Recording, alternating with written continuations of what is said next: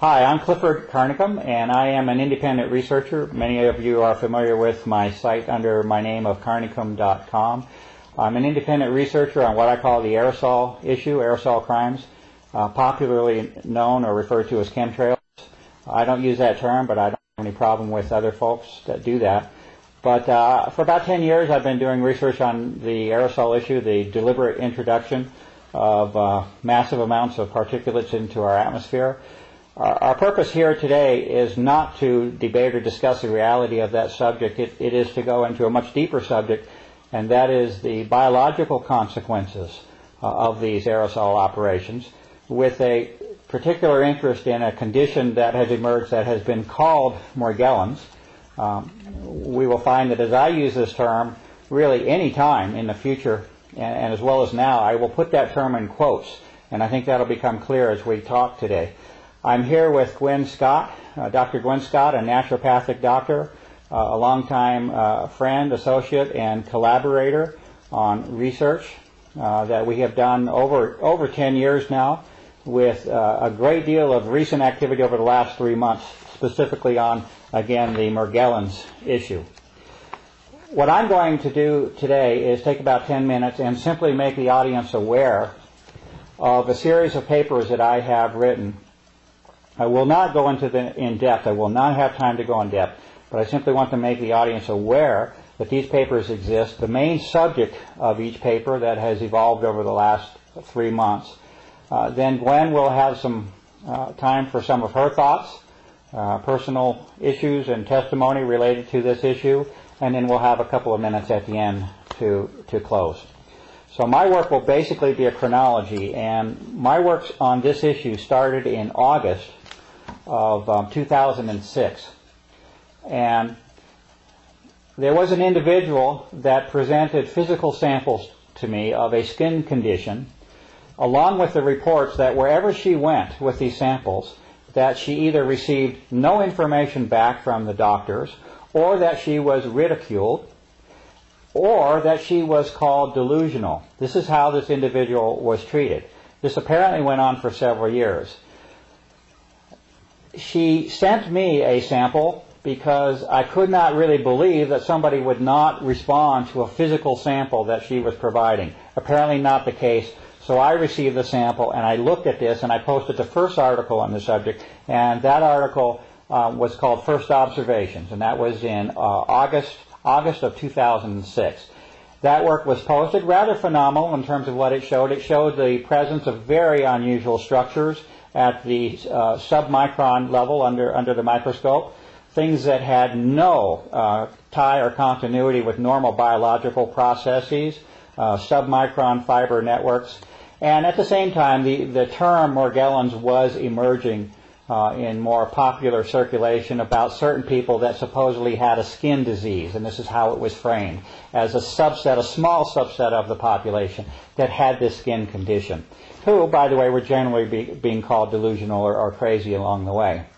That work was posted along with an appeal for positive identification of the unusual structures that were being seen under the microscope at high power. That call went completely unheeded for a full year or more. Nothing happened in terms of any response to identification of these unusual biological structures. At that time, this would have been in November of last year, a second individual provided me with samples in a much more direct form. I had access to the individual, and numerous physical samples were provided. Those were also looked at in great detail under the microscope, and at that point it was different because I had a match. I had only had the one sample from one individual for a whole year. At that point, when the second individual came in, I had numerous samples to look at, and there was an exact match to the T, an exact match with that first sample of a year ago. And in the end, there are about 4 basic forms that are showing up on my side under the microscope. They are as follows. One would be what I call an encasing filament, or a bounding filament, a filament that is usually barely visible to the human eye, but within it a second structure exists, and that's a submicron network. So you have a bounding filament. A human hair is roughly on the order of 60 to 100 microns thick. This encasing filament is on the order of 12 to 20 microns. So you can see it with the visible eye. It has a similarity in appearance to a hair, but certainly you will find that it is not a hair when you look at it under proper magnification under the scope.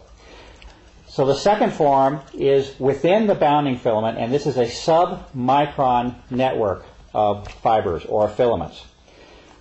The third form is that it's a coccus form, it appears. It appears to have strong similarities to what would be called a coccus bacterial form, a spherical form.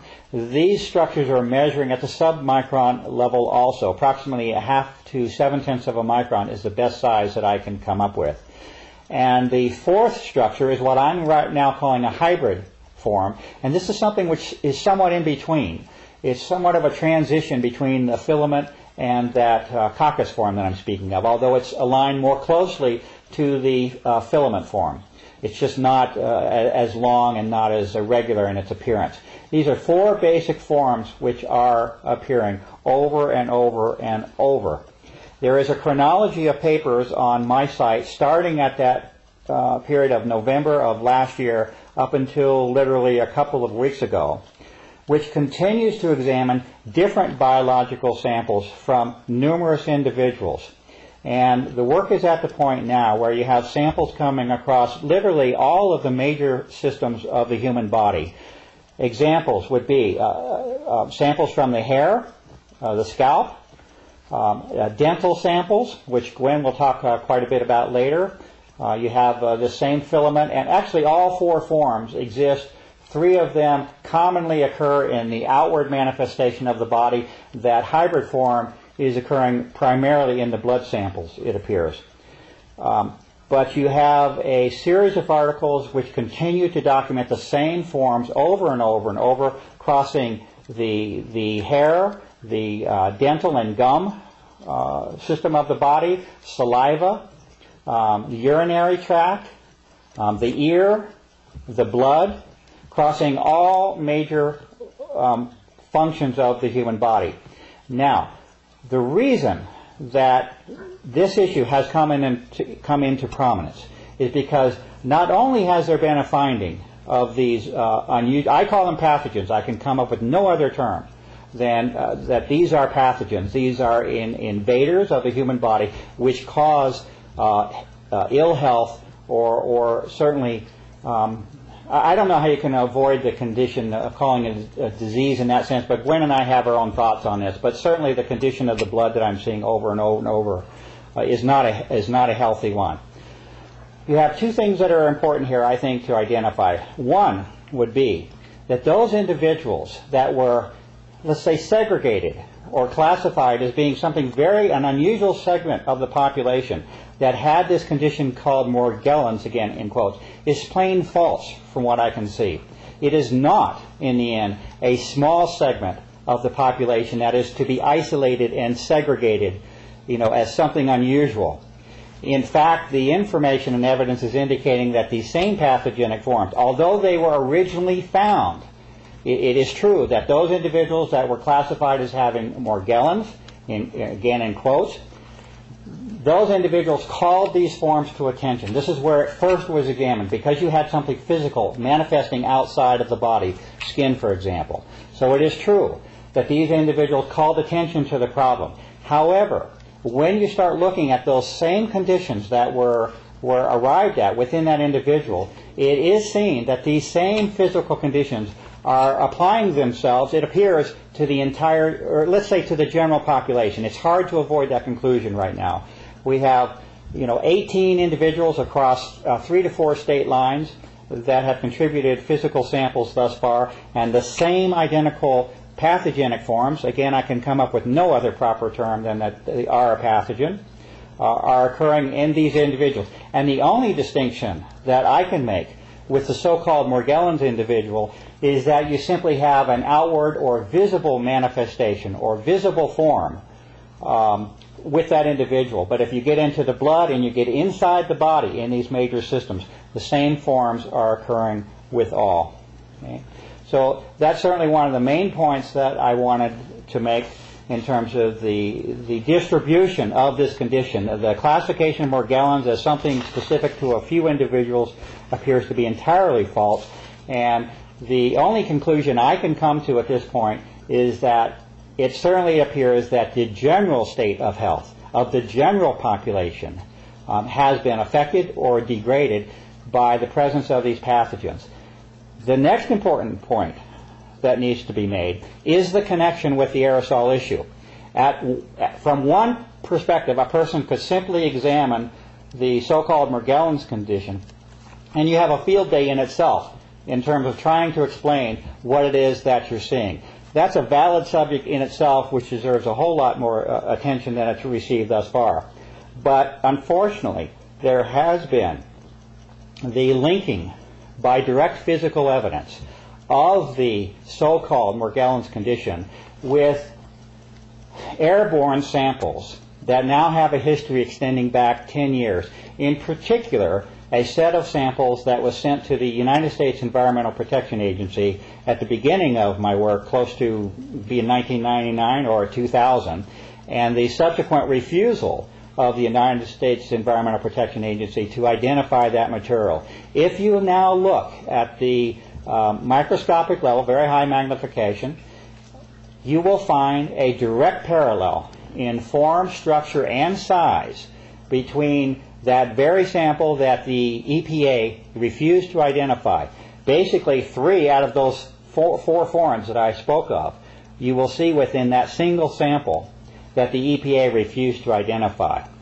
And so obviously, the problem here is that it appears as though there is a direct link between environmental contaminants and environmental samples and the subsequent biological manifestations that are occurring, not only within a certain class of individuals that have been given a name, but unfortunately it looks like they extend themselves through the general population. I'm going to pass right now this subject over to Dr. Scott to give her time for her thoughts, and then at the end we'll come back for a couple of minutes. And also I wanted to mention that I hope that in the future we can have a couple more sessions like this, but I wanted to open the door and at least get some general information out there, because there's actually indications that even the alternative press in some ways is not being, let's say, quite as open in the disclosure of some of the information as I think might be helpful to us. So, Gwen, I wanted to thank you very much for being here today. This time we're both under the camera. Last time we did some work with just you under the camera. Sure. But I wanted to thank you for being here and give you a few minutes to give some of your thoughts on this issue, and thank you very much. Well, I have to thank you, and I think every human on this planet, Clifford, has to thank you. You spent nothing but the last 10 years of your life with nothing coming to you doing this work. So on behalf of humanity, thank you. And also your beautiful wife, who's been patient unbelievably throughout this process. Right. Thank you.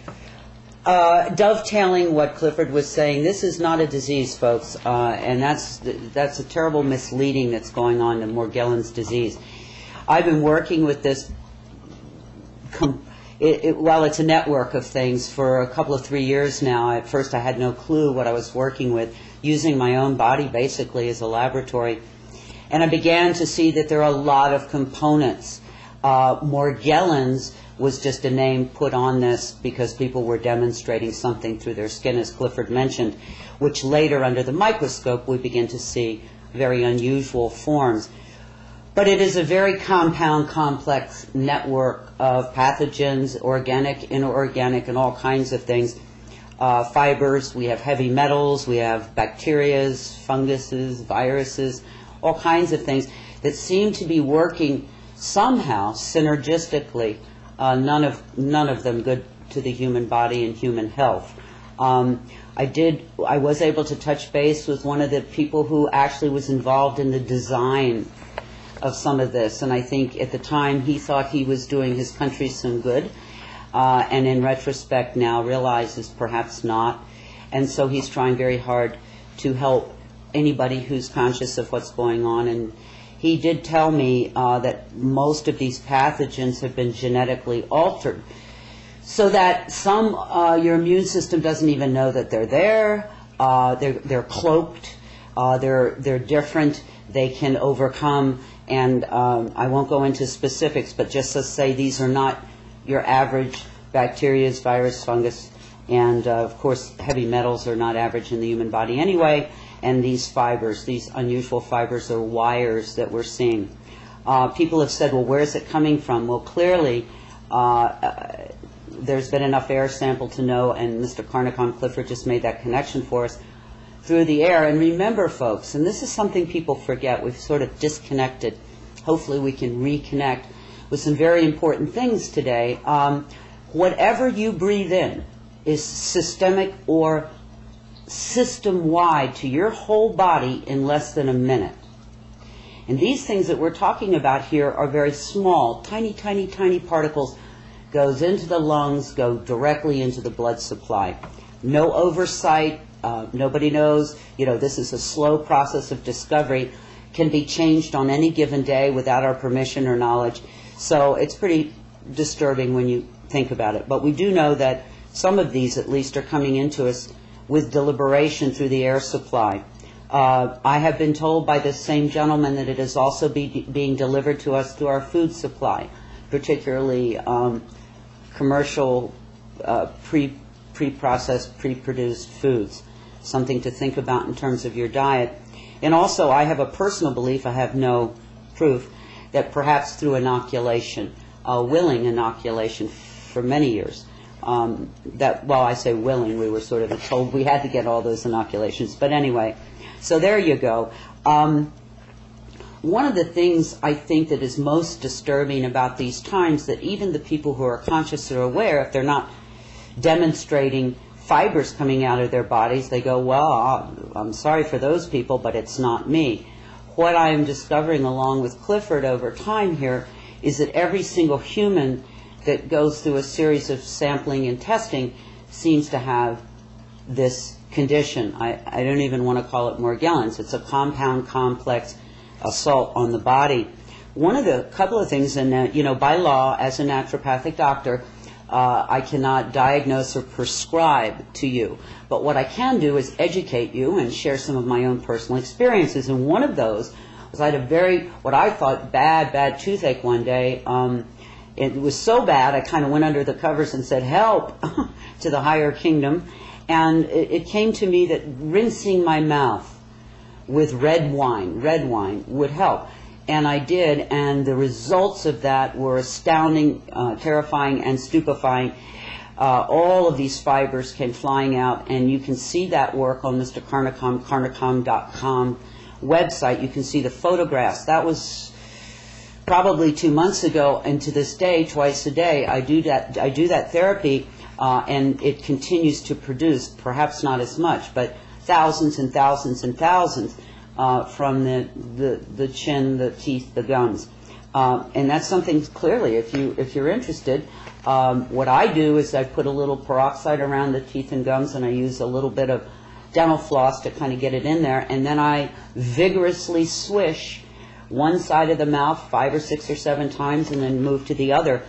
First swishing usually doesn't produce very much, but by the second or third swishing, this is not a recommendation or a cure or anything like that.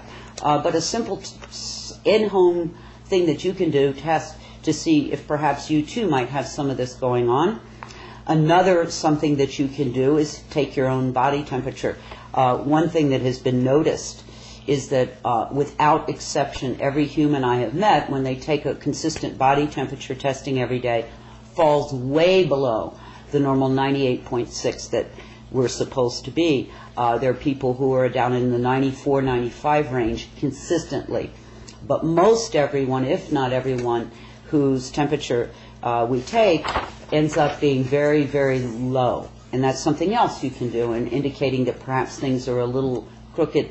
The reason I think this is important is, if not for yourself, okay, say you don't care about yourself, but I know you love somebody, you have children, you have a mom or a dad, a brother or a sister, you can just sort of look away or do the ostrich thing, but believe me, whether you and yours are dealing with the chemtrails, the aerosol spraying or not, it's dealing with you. And if we don't begin to accept that, as difficult as it is, and for most people of consciousness and good heart, it's inconceivable that anyone would want to harm their fellow man that way. But coming to the recognition that perhaps there are some folks who do, and for what reason I have no clue, then you have to somehow enjoin. You have to somehow decide that it is touching your life and in a big way.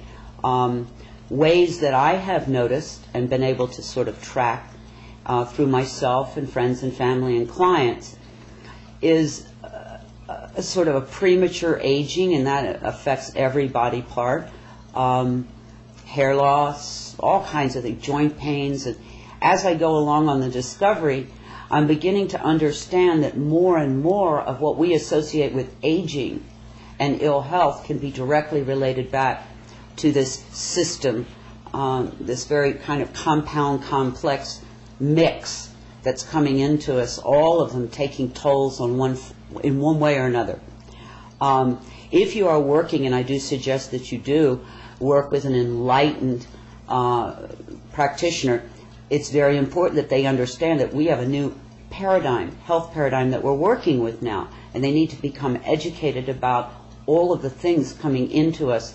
And if you go to Mr. Carnicom's website, I did post a paper there, a very extensive paper about my own personal journey through this, and in there's some suggestions. Please, not on your own, but work with an enlightened practitioner. You're welcome to take any of that information to him or her to help you and yours achieve optimum health. Just a few final comments. Everybody says to me, well, okay, what do I do? Well, I think the first thing you do is what you're doing right now, is becoming aware, educating yourself, becoming conscious, because knowledge is always the beginning. And then after that, follow your soul, follow your spirit, go and meditate, do whatever it is that you need to do, because everybody can contribute something positive to these times. So you'll have to find what your journey is and what your contribution could be. I would only say to you, to do nothing it would be sad, because every contribution means something. And I would also say it's hard not to get angry. It's hard not to come right back at it with anger and hatred, and they should, whatever, and all that stuff. But in my opinion, that it's that energy that got us where we are right now, and that even though this is so difficult to approach this way, to me it seems the only way, which is with love and compassion and kindness and all the light side energy, because in the end it's the most powerful, and I think can offset. The same person that came to me said so much of what's going on is vibrational, and if you look at Mr. Carnicom, Clifford's website, you'll see a lot about frequencies. And we know that anger and hatred and judgment all carry a very dense negative frequency, whereas love, light, compassion carries a different frequency. So that in and of itself is good medicine. As I go along through this process with myself and my friends and my clients, I will continue to update whatever observations I have about the nature and potential mitigating natural remedies that you can consider. As I said, please work with a professional healthcare practitioner. And in closing here, really, I just want to say, anybody watching this, bless you. Bless you for being conscious, and bless you for caring. And I know Mr. Carnicom Clifford has a few closing thoughts. Yeah, I just want to thank you very much, Gwen. And I hope we get the chance to meet again soon on this. And I suspect it might be helpful to have just more of a dialogue maybe the next time. But it's helpful to get some of the really just introductory. We're just trying to raise the issue on this. And one comment that with respect to this test that Gwen described with the wine. Unfortunately, this is not an anomaly. This does not appear to be something that is extremely unusual. It's unusual what is being seen, but this is not something restricted to a single individual. What has happened thus far in the tests that she has described, this is very real that we're speaking of, and this is why we're presenting this in a video. This is real, this is physical. And thus far there have been 18 people is our latest count, right? 18 people. We could essentially call this a random sample from across the country. Numerous states now have conducted this very same test. And I'm not a doctor at all, and I don't claim to be a doctor in any way. And I'm not offering a cure. In fact, we don't know 1/10, 1/100th of what is going on. But we do know that there is a specific physical test that has been established. Gwen is the one that discovered this. And thus far, on essentially a random sample of 18 people across the country, every single one of them is producing the same physical forms, which I must declare, the best that I can, as being of pathogenic form. These are not meant to be in the human body, what is being seen here. I'm not going to swear that every single person across the country and in the general population has this, but certainly, statistically, we're way beyond any norm.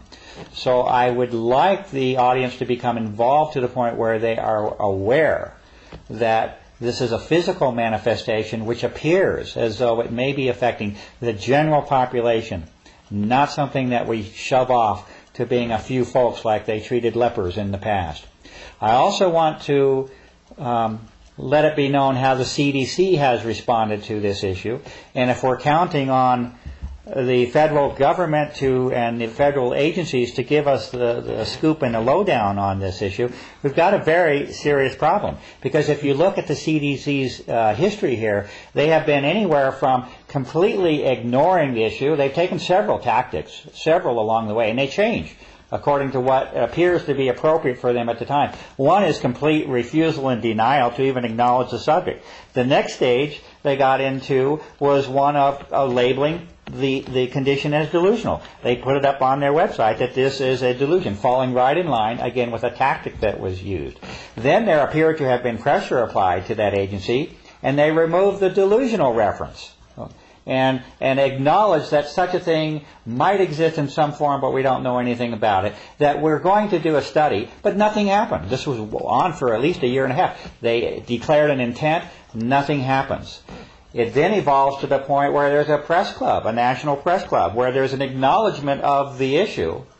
And what do they do there? They say that we're going to study this. There's no sufficient funds established for a study. The study is confined to a specific group of people with a specific health organization, Kaiser Health Organization. A very specific test. And who's the main scientific let's say, arbitrator of this? The Armed Forces Institute of Pathology. Okay, this is who is supposedly evaluating the reality of this condition will be the military. So, and now we're at the point where there supposedly will be some information released a year and a half on this specific group of people. So if we're counting on the CDC or the general press to help us circulate information, there's obviously a problem. This is one of the reasons that Gwen and I are together here. On my side, there is a call for an appeal for assistance for positive identification. A lot of my work is specific, under the microscope. It's not something that's nebulous. There are very specific forms that are repeatedly showing up now, and they need positive identification, not a maybe, not might be. We need positive microbiological description, identification of what's there. And if it's a little bit beyond the ordinary, we need to know that as well. And my hope is that we're able to meet again, Gwen, and maybe just in a more conversational mode, go over some of the things that we're finding. And what I would want to say is, please, please, please, please, this isn't something you let somebody else take care of. If you do not become involved, if you look back through human history, and when there was a big problem afoot, and the people turned away, now we condemn them and say, well, why didn't they do something? Well, we've got another big problem here. And it may, and I hope I'm not overstating, but I think the health and survival of all human beings is truly at stake here. And so we can't afford to say, well, I'm busy today, or I got family problems, or, oh, that's scary, I don't want to get involved. You really, it's a soul call out. I don't think it's an exaggeration, and that's why Gwen and I are motivated to do this. We're speaking of something which has the potential, if not actually already doing so, and that is affecting the general state of the health of the population. On the whole planet. Yes, and with a great deal of evidence can be attributed to very specific environmental operations and programs that are being conducted. And with that, I would like to thank you for listening, and thank you, Gwen. And I look forward to meeting with you soon again and see if we can get into a little more detail on some of the things we've been doing. Peace and blessings. Thank you, Mike.